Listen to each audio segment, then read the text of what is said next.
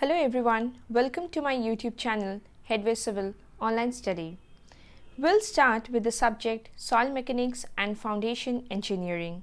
In any civil engineering competitive exam, this subject plays a vital role because you will find considerable portion coming from here. Before getting into the subject, let us see the chapters which we will be studying under Soil Mechanics and Foundation Engineering.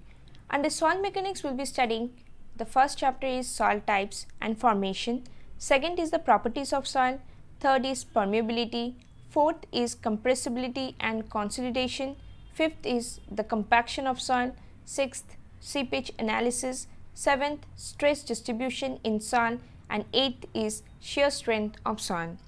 Now let us look at the chapters which we need to study under foundation engineering.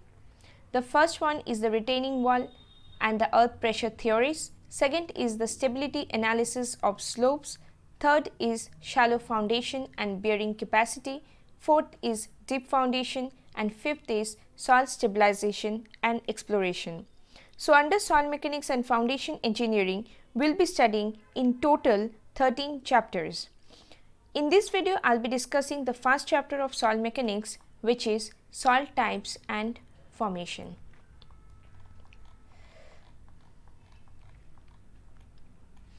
So let us get into the chapter. Firstly, we need to know how soil formation occurs. Soil is generally formed from the weathering of rocks. So weathering refers to the breaking down of rocks into smaller particles. This weathering can be of two types, either physical or chemical weathering. Physical weathering is often termed as mechanical weathering.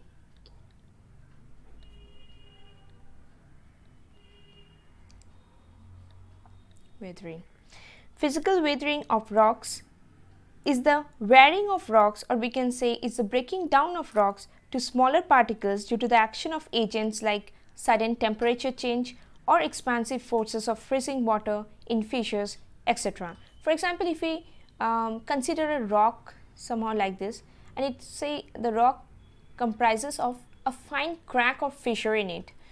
And if water gets trapped in this portion, what will happen in cold regions? The water will get frozen up, and as a result of which this fine crack will try to expand and it will exert some form of expansive force on the rock. Due to this, the rock will get broken down into two portions, so it is getting separated. So from a larger particle, it is getting converted into smaller sized particles, right? So this is what is weathering is doing. So this is the process involving is known as physical weathering. Now let us move on to the chemical weathering. Chemical weathering or chemical decomposition of rocks may occur due to oxidation, hydration, carbonation, leaching, etc. So what are the process of chemical weathering? Just remember this.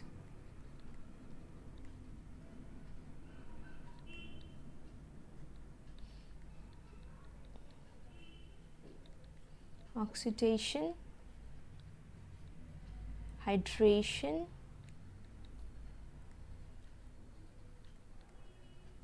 carbonation,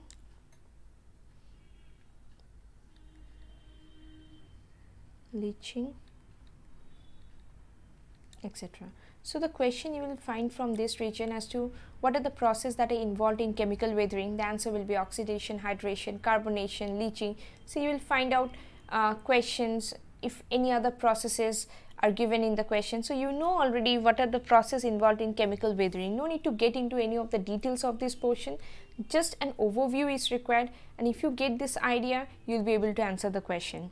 Okay, now let us move on to the portion. The soil that is formed by physical weathering includes which type of soil? Gravels and sand. So from here we can say that physical weathering results in the formation of soils which are coarse grain, because gravel and sand we can consider it under a coarse grain soil.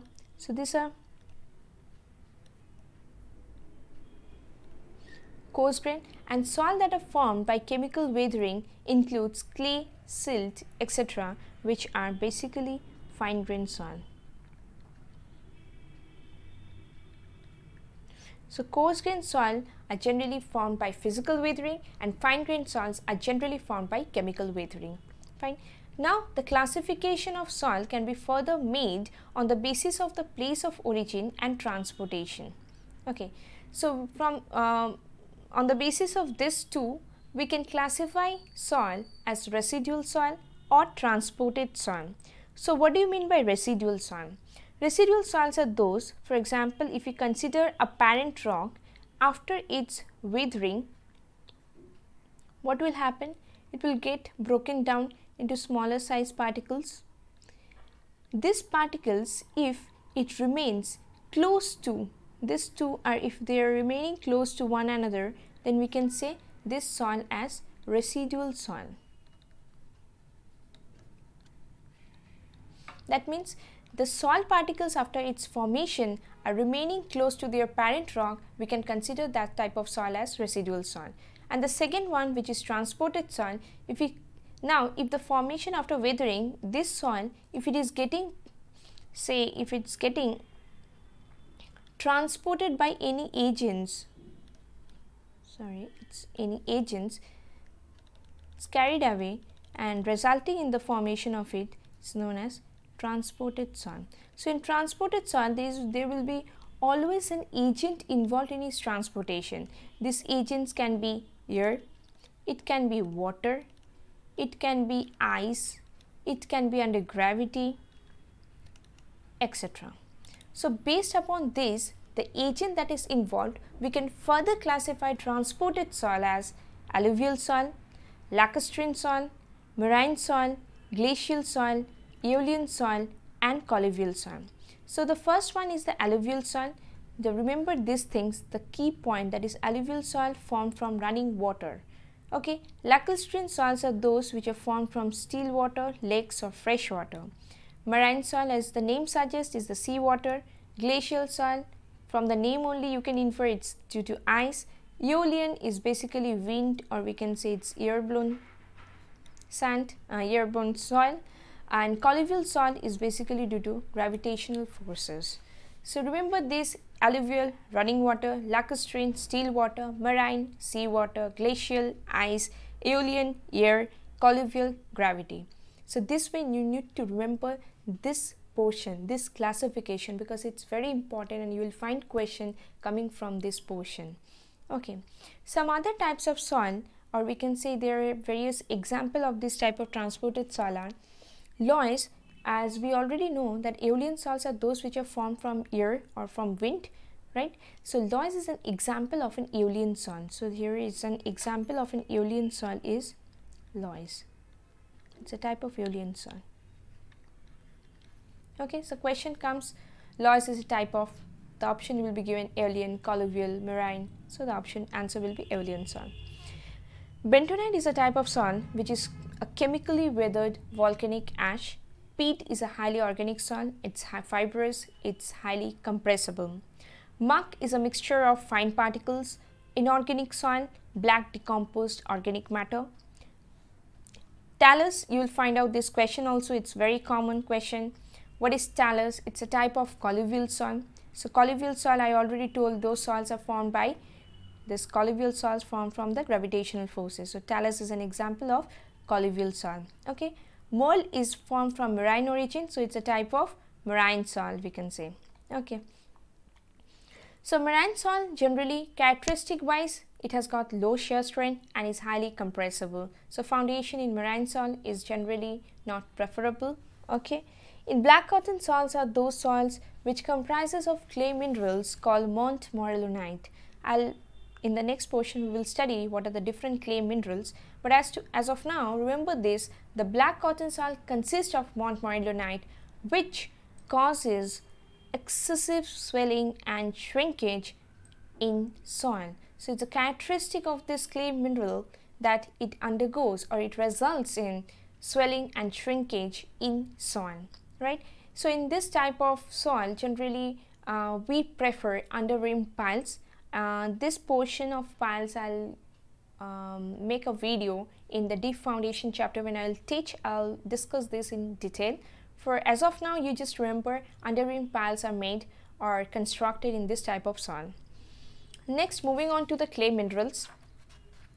Remember, classification of clay minerals can be of 3 types basically. Basic classifications are of 3 types. The first one is the kaolin group, second is the montmorillonite, and the third is illite group. Okay, so how these clay minerals are formed? Okay, combination of 2 shades of silica and gibbsite in different arrangements leads to the formation of these clay minerals. So what I told is, when silica and gibbsite combines, these are the 2 shades combining to form this different clay minerals. So remember, these are not sand minerals, these are clay minerals, kaolin, montmorillonite, illite.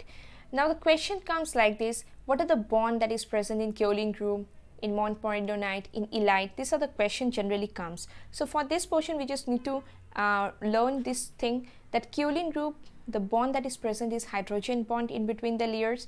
And remember, in kaolin group the bond strength is the most, because hydrogen bond has got the greater strength as compared to ionic, covalent or any others. Montmorillonite, it has got van der Waals forces of attraction between the layers, and in illite it has got potassium ionic bond between the layers. And activity wise, if you see, kaolin is the least active and montmorillonite is highly active. Okay, the activity number also I will be discussing in my next chapter, which is the properties of soil.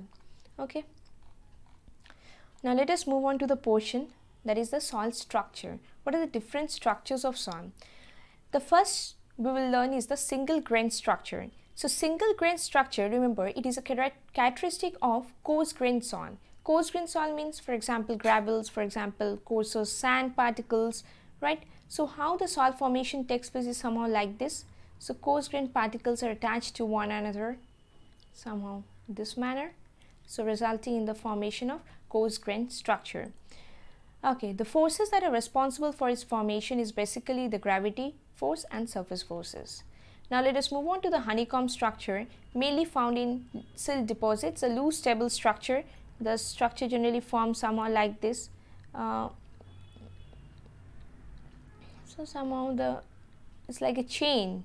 The formation will be from somehow like chain.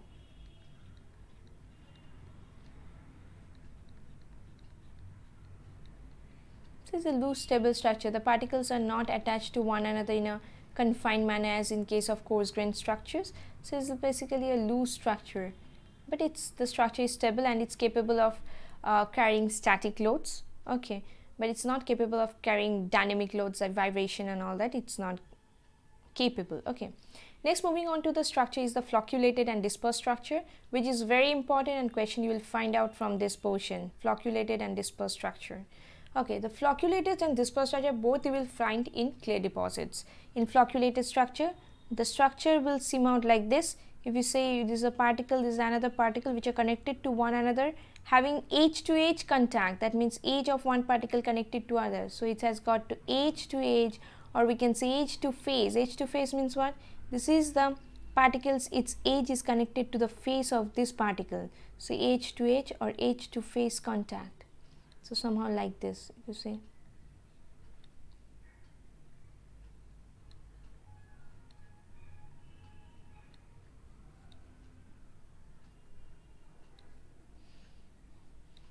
So this will find out somehow like this. Okay, so this is an example of flocculated structure. In dispersed structure, the structure will show a face-to-face contact. That means what? This is the face of a particle, so another face of a particle connecting somehow like this. So it's a face-to-face contact between these particles. So this will find out, this type of orientation you will find out in dispersed structure, right? Next, we have got the coarse grain skeleton structure, mostly found in composite soil. That means it's comprising of both coarse grain and fine grain soils present in it, or coarse grain fine grain structures present in it. So it's basically somehow like this. So the content of this is the fine particles present in between the coarser particles, somehow like this. Okay. Cohesive matrix structure is similar to this of coarse grain structure, but in this case the fraction of finer particles is more as compared to the coarser particles. So if you consider this as coarser particles in the matrix, so the finer content will be more as compared to the coarser content over here.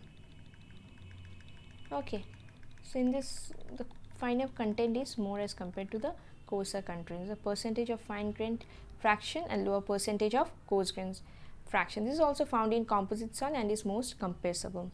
Now let us look at some of the questions from the portion which we have already studied now. So the first question tells the clay mineral with the largest swelling and shrinkage characteristic. I already discussed in black cotton soil the clay mineral that is present is montmorillonite, which is responsible for swelling and shrinkage characteristic in soil. So the answer will be montmorillonite, right?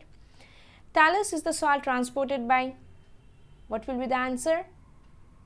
Yes, the talus is the soil that is transported by gravitational forces, right?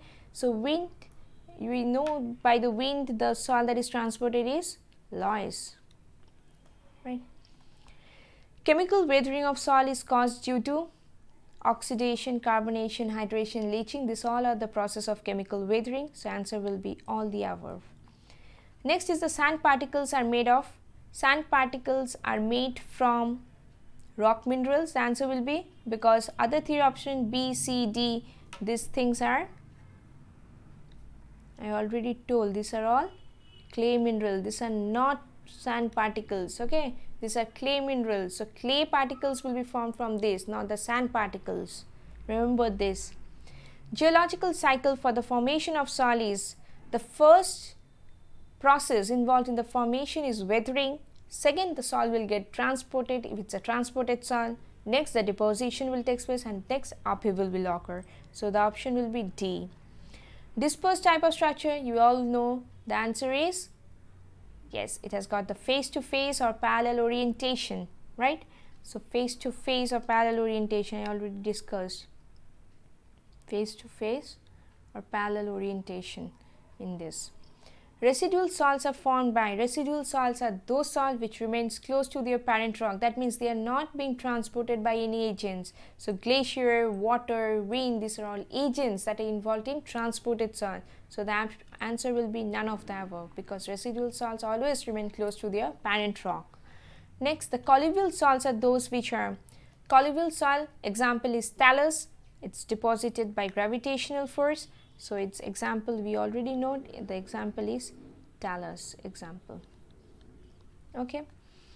Next, this question I did not discuss. So the loam is a mixture of, just remember this, loam is a type of soil which comprises of sand, silt and clay in different fraction. It comprises of all the three particles. Okay, all the three types of soils are present in it, but in different fraction it's present. Which of the following is a type of aeolian soil? I know this is loess. We already studied this, that aeolian soil, loess is a type of aeolian soil. Now what is talus? Talus is a type of colluvial soil. What is marl? Marl is a type of marine soil. And remember, teal is a type of glacial soil. This I have not discussed earlier, but do remember this, teal is a type of glacial soil. This is important, okay?